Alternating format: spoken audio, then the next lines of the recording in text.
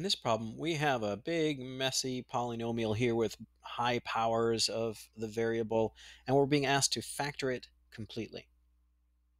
So I think the first thing I'd do in approaching a problem like this is look at each of the terms and ask, is there anything that they have in common that I can divide out right away?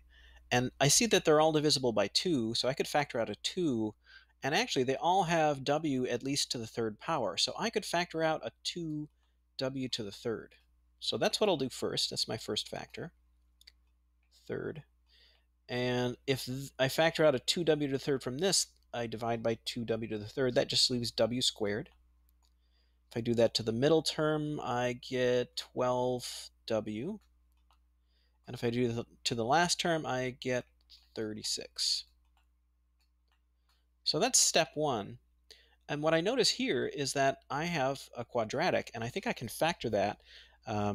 So when we factor a quadratic, we end up with these two binomials. Since the leading coefficient is just 1 here, I can put w and w.